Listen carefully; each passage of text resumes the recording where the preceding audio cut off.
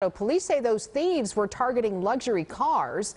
NBC6 reporter Laura Rodriguez is live now in Miami Beach with all the details. Laura.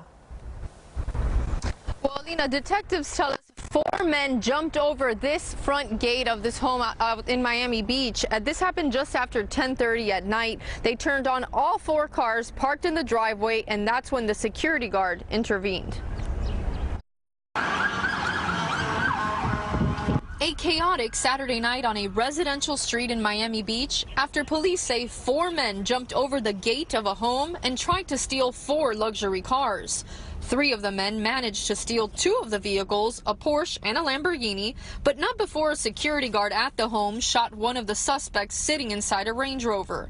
Miami Beach police say the man inside the Range Rover refused to surrender to officers, leading to a late-night standoff. Eventually, he surrendered and was transported to the hospital in critical but stable condition. We see that they're making a plan or something to get the guy, but then the guy was basically sitting in the car. The man in the Range Rover was detained but has not been formally charged. His alleged accomplices remain on the run, driving a white Porsche 911 and green Lamborghini Urus. I've never seen this before, but my family was very scared.